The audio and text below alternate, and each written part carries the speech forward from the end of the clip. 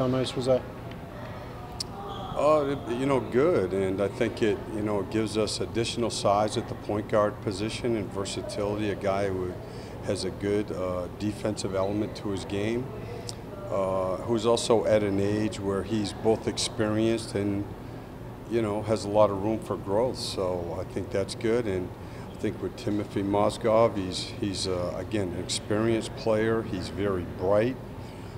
He's a big body, and he's a much better athlete than people give him credit for. So, now we'll see. We'll bring them in and start to get to know them. A lot of people have thought with Jerian Grant with a bigger role. I mean, his assist-to-turnover ratio is really good. He puts up good, solid numbers that he can take the step. What do you think he can do for you?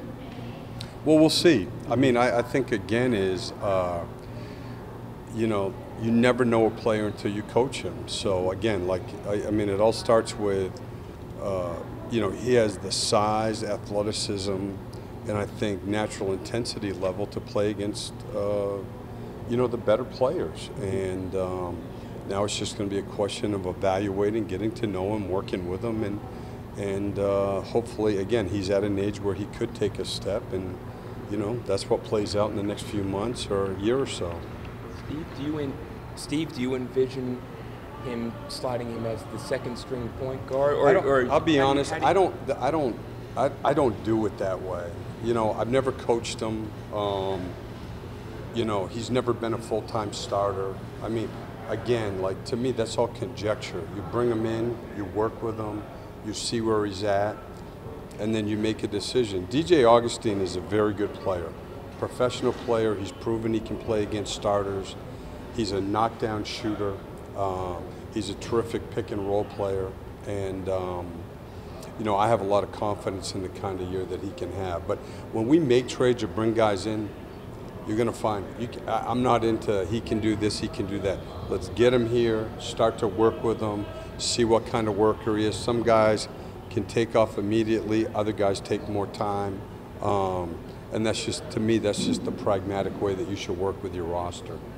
Watching Mozgov last year, looking at his stat line, it's impossible not to notice he played in 31 games, averaged 11 minutes per game, that he's more of a traditional center. Right. Under what circumstances, under what types of matchups can he be effective in today's NBA? I'd say against other traditional centers. He does, I believe, have the ability to step out and shoot corner threes, which I think he's added to his game. But he's a big guy with a live body, and but that's what I would say. Against other teams that play, more traditional guys are probably out range shooting centers.